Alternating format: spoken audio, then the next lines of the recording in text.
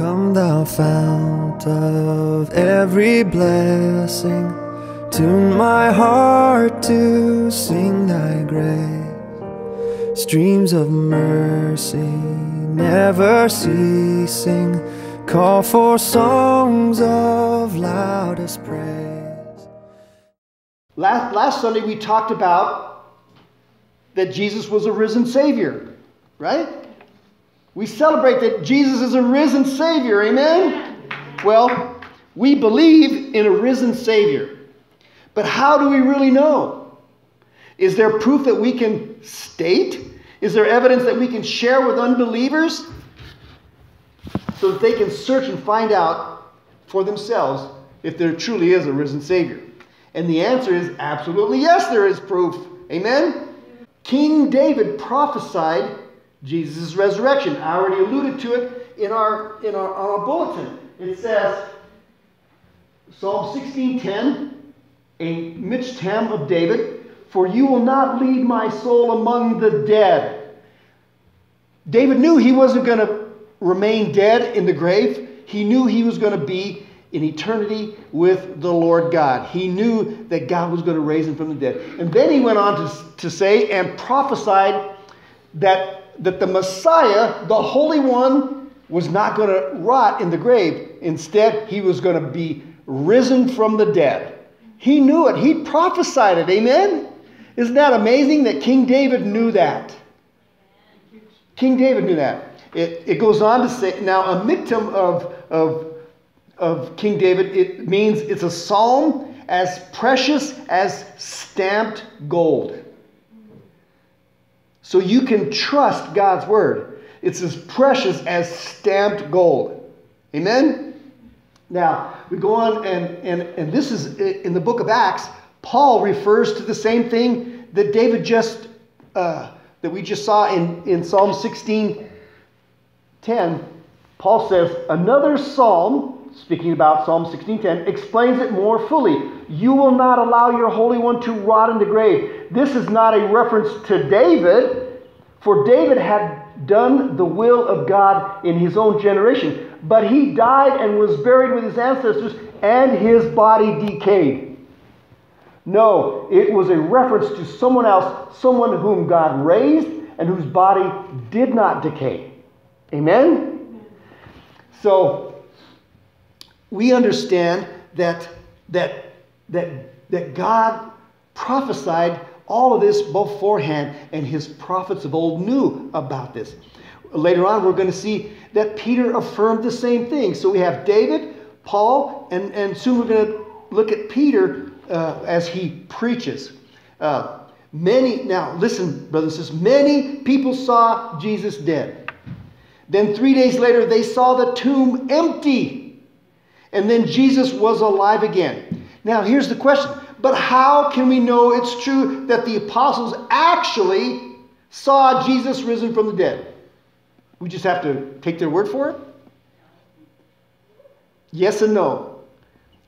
We can trust the testimony of the apostles and the early leaders and followers of the Christian church because of what they did after Jesus ascended into heaven. Now listen carefully. Most of the followers at Jesus' crucifixion abandoned him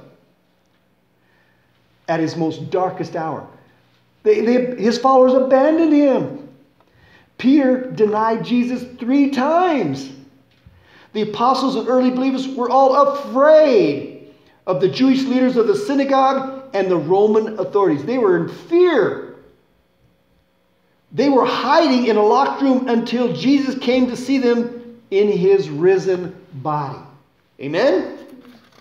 Now listen, the early believers were in a panic and without hope. They had no hope. They lost their Savior. He's dead. Until they saw a risen Jesus. Then they became filled with great power from God because they saw a risen Christ. Amen? If they had not seen, yes, a hand clap of praise. Listen, if they had not seen a risen Christ, they still would have been afraid, scared, and would have most likely abandoned their faith in Christ. But since they saw a risen Savior, they realized nothing could stop their Savior. Amen? Not even death. They had undeniable proof that there is a God and that God revealed himself in human form to defeat all human sin and death. Amen? Amen? Now, this victory over death is proof that is totally undeniable. Now remember, they are therefore preaching about a living God. Now listen, one minute the apostles and the leaders of the church were afraid beyond their control. The next moment, they were filled with enormous courage and conviction when the Holy Spirit came upon them in the upper room and gave them a new birth and power from on high. Amen? This new birth of the Holy Spirit occurred on the day of Pentecost, which was celebrated 50 days after the Passover and was called the Feast of the First Fruits. It is not coincidental that the Holy Spirit began the Church of Jesus on the day of first fruits, because the fruit of the Spirit are the first fruits for the new believer. Amen? Is there rejoicing in the house today? So we see, brothers and sisters, we had apostles and leaders shaking in their boots until they saw a risen Savior. When they saw the risen Savior, we're going to see that they had a huge transformation from great fear to great courage by the apostles and leaders of this newly formed church because of the power of the Holy Spirit of God. Amen? They were afraid one minute, but when they saw a risen Savior, they became emboldened and said, nothing can stop us now. And guess what? Nothing did, because over 1950 years later, here we are worshiping and praising the same God, the same risen Savior. Amen? Amen. So let's look at this transformation in the book of Acts, chapter 2. This is Peter. He's preaching on the day of Pentecost. So on the day of Pentecost, all the believers were meeting together in one place. Suddenly there was a sound from heaven like the roaring of a mighty windstorm, and it filled the house where they were sitting. All the alarms went off like there was a tornado. Okay? All the alarms went off. Everybody was gathered around. And it filled the house where they were sitting. Then what looked like flames or tongues of fire appeared and settled on each of them. And everyone present was filled with the Holy Spirit and began speaking in other languages as the Holy Spirit gave them ability. On the next screen it says, at the time there were devout Jews from every nation living in Jerusalem. They were there to celebrate the day of Pentecost. When they heard the loud noise, everyone came running, and they were bewildered to hear their own languages being spoken by the believers. They were completely amazed. How can this be? They exclaimed. These people are all from Galilee. They don't know how to speak our language. How is it that we're hearing the good news about God in our own language? It goes on to say, and yet we hear them speaking in our own native languages. Here we are, Parthians, Medes, Elamites, people from Mesopotamia, Judea, Cappadocia, Pontus, the province of Asia, Phrygia, Pamphylia, Egypt, and the areas of Libya around Cyrene, visitors from Rome, both Jews and converts to Judaism, Cretans and Arabs, and we all hear these people speaking in our own languages about the wonderful things God has done. Is there a shout out of praise? Amen? Hallelujah.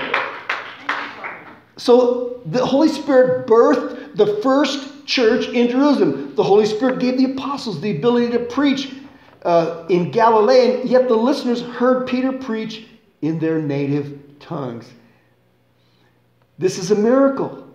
The apostles and leaders didn't have the education nor the time to learn all these languages, so the Holy Spirit gave them the ability to preach in other native languages.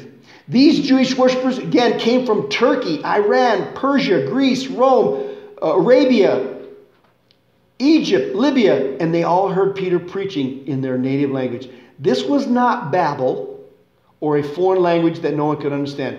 Everyone understood what was being said. The speaking in tongues that we hear nowadays is a counterfeit tongues that is not biblical. It is Satan's counterfeit because he always tries to copy what God does to confuse people with a false copy. So, let us read on. It goes on to say,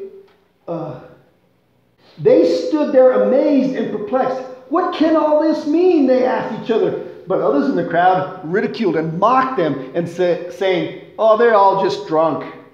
Then Peter stepped forward with 11 other apostles. They were not afraid anymore. All 11 of them were there. They were not afraid anymore. And they shouted to the crowd. They didn't, Jesus is alive. They shouted, Jesus is alive. Amen? They shouted to the crowd and said, listen carefully, all of you, fellow Jews and residents of Jerusalem, make no mistake about this. It goes on to say, these people are not drunk as some of you are assuming. It's 9 o'clock in the morning. It's much too early for that.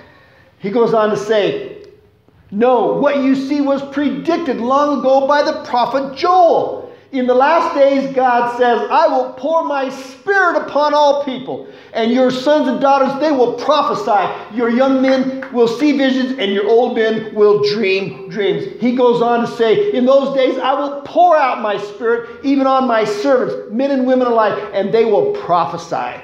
And I will cause wonders in the heavens above and signs on the earth below, and blood and fire and clouds of smoke. He goes on to say, the sun will become dark, the moon will turn blood red before the great and glorious day of the Lord arrives. He's talking about the second coming of Jesus. But everyone who calls upon the name of the Lord will be saved. People of Israel, listen.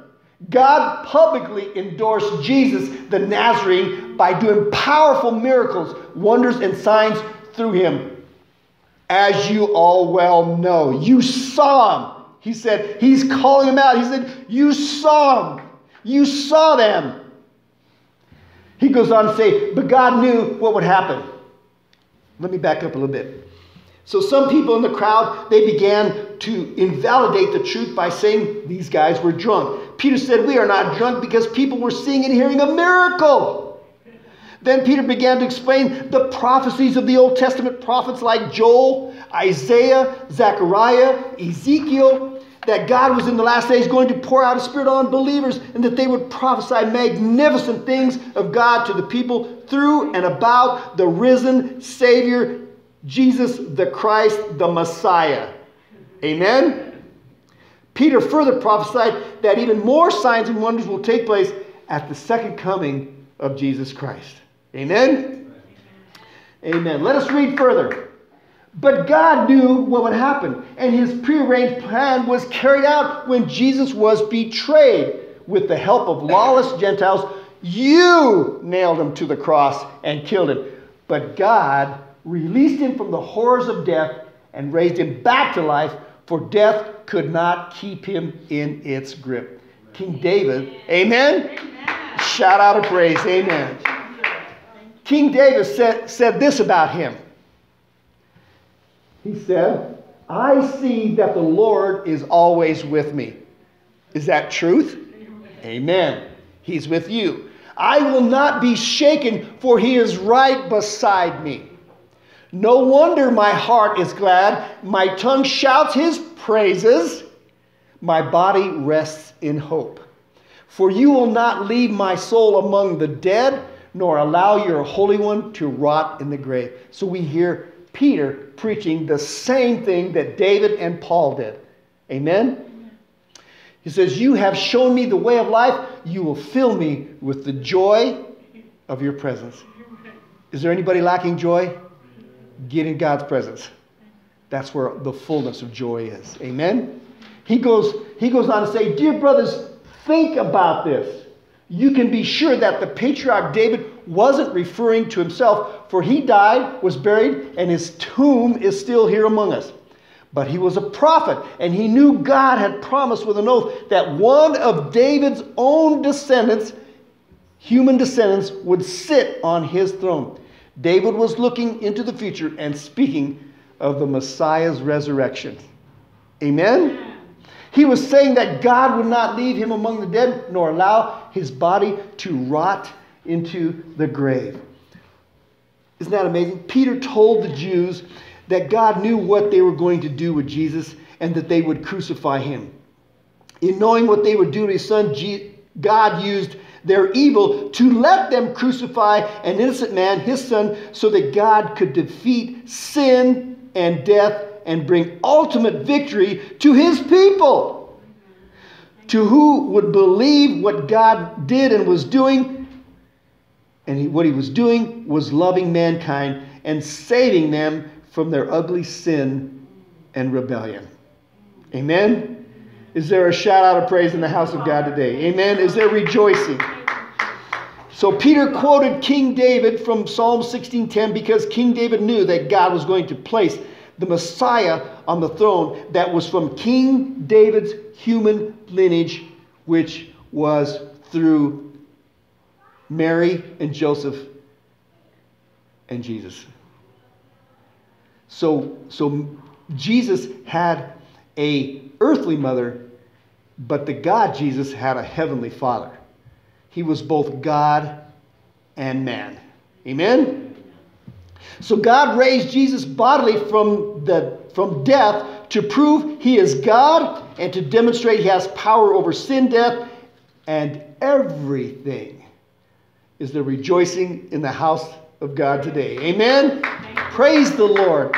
Hallelujah. This is the foundation of what we all believe. The risen Savior. Mankind's evil, demented schemes will not defeat God. Jehovah God laughs at the evil schemes of man and of Satan. Amen? Let us read further. In Acts chapter 2:32, he says, God raised Jesus from the dead, and we are all witnesses of this. Now he is exalted to the place of highest honor in heaven at God's right hand. And the Father, as he promised, gave him the Holy Spirit to pour out on us. Amen?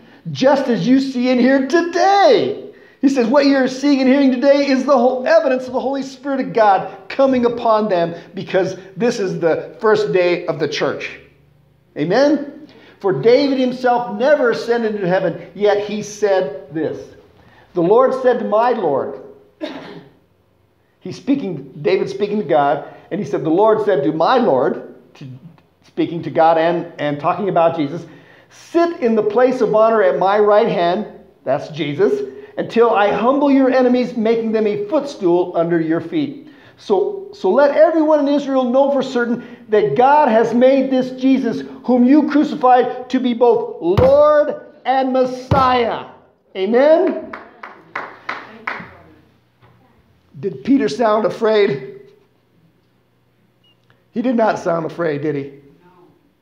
He was not worried what they were going to do to him, because he knew he was doing what God wanted him to do. Amen? And we need not be afraid either. We need to proclaim the mighty name of Jesus. We do not need to fear what people or man are going to do to us, because we are serving the risen Savior. Amen? He goes on to say, Peter's words pierced their hearts, and they said to him and to the other apostles, brothers, what should we do to be saved? Peter replied, each one of you must repent of your sins and turn to God and be baptized, be immersed in the name of the Lord Jesus Christ for forgiveness of your sins. Then you will receive the gift of the Holy Spirit. He goes on to say, this promise is to you, to your children, and to those far away, even all the way to Emmanuel Church, to you. Amen? Is there a hallelujah in the house? Then Peter continued preaching for a long time, strongly urging all of his listeners, save yourselves from this crooked generation. And all generations are crooked. Those who believe what Peter said were baptized in Christ and in water, and added to the church that day about 3,000 in all. Amen? Amen. Amen. So, brothers and sisters, to those of us who have been born again, we now have the same testimony as the apostles. We have the same testimony. They physically saw Jesus risen from the dead, and they also received the Holy Spirit that is now dwelling in them. There was no fear in the apostles anymore, because the love of Christ through the Comforter cast out all fear and gave them power, love, and a strong, calm mind. God gave the apostles and leaders His courageous spirit. Amen. And we have that same spirit living and dwelling in us. Hopefully we don't quench and grieve it. Again, Jehovah God has given us the same spirit, a spirit of courage and boldness. That is, if we don't grieve or quench it. Amen. God Himself is risen in us and has given us a brand new, powerful life. We didn't see Jesus physically while He was here on earth, but we see Him spiritually by the power of the Holy Spirit who dwells in us. Amen. So, brothers and sisters, we are the proof of the risen Savior. Because when we believe God, He kept His promise for over 1,950 years that we will also prophesy the name of Jesus as Lord and Messiah. So say it with me. Jesus is Lord and Messiah. Let's say it a little bit louder. Jesus is Lord and Messiah. One more time. Jesus is Lord and Messiah. Now take that message out there. Amen?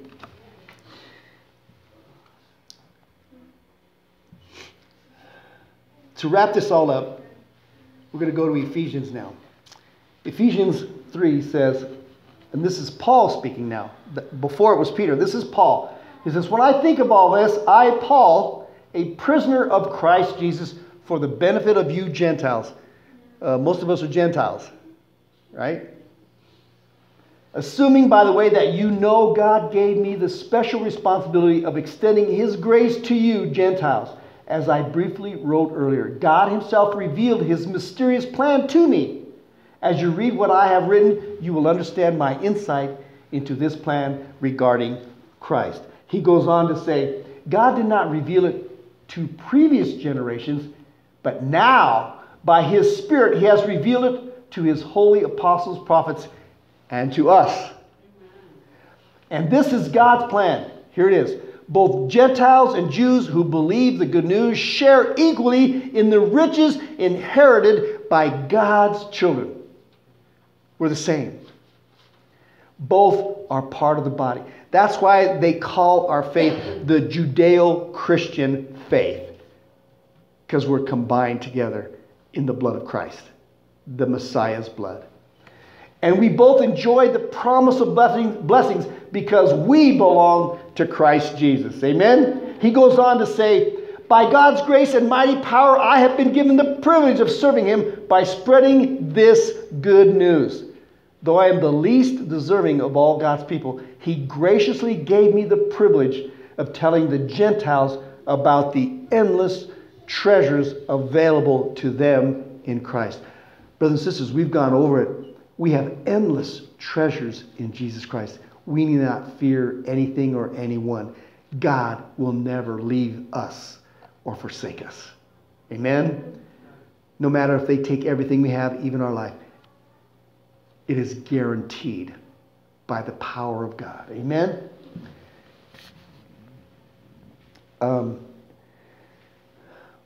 The treasures are endless.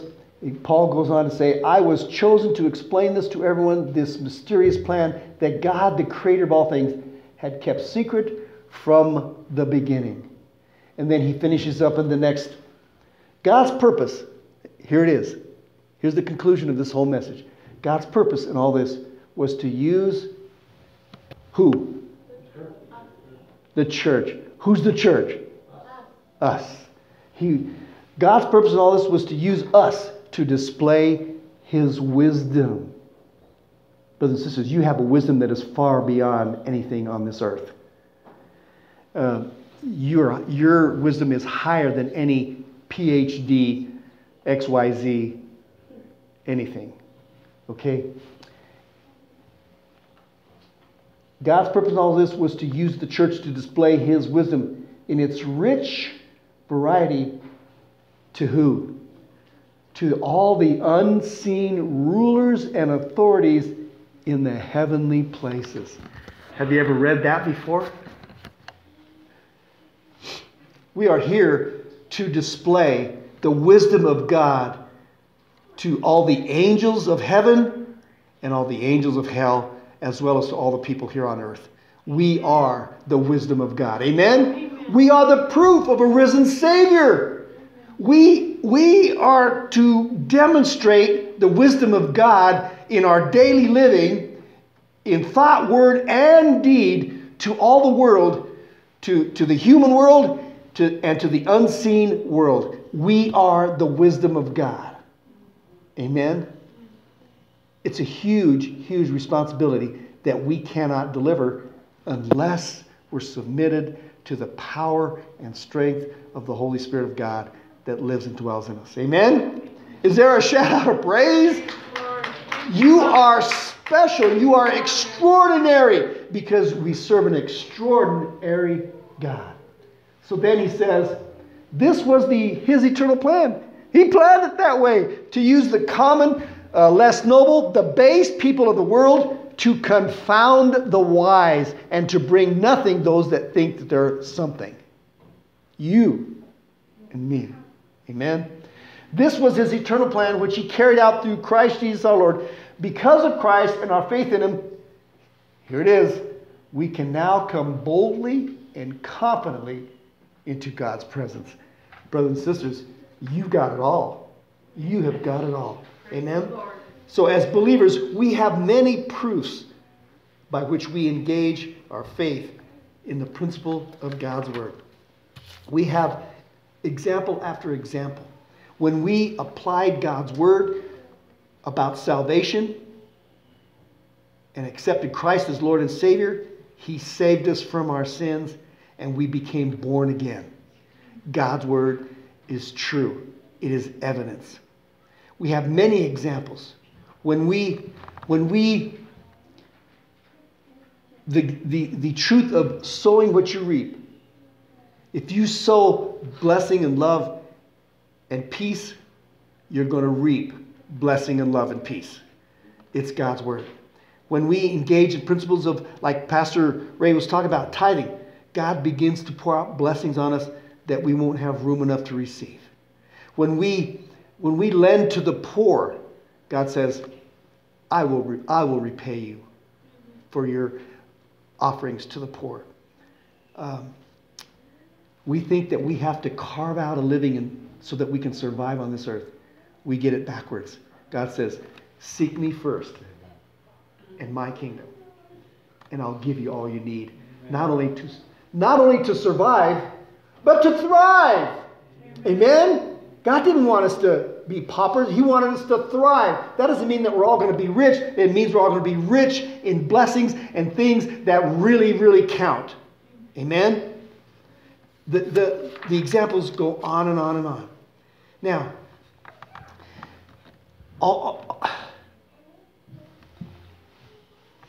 the proof is almost endless. Now, everyone wants to be a part of the American dream. The American dream that seems to be disappearing, right? It is a great dream. But listen, brothers and sisters, it's a second-rate dream. The American dream is to make it big and have an impact in our lifetime on the world. Everyone wants to leave a legacy behind. Almost all the immigrants that come to this country want to have a better life that America has to offer. However great these desires are to accomplish goodness and greatness, they're still second best.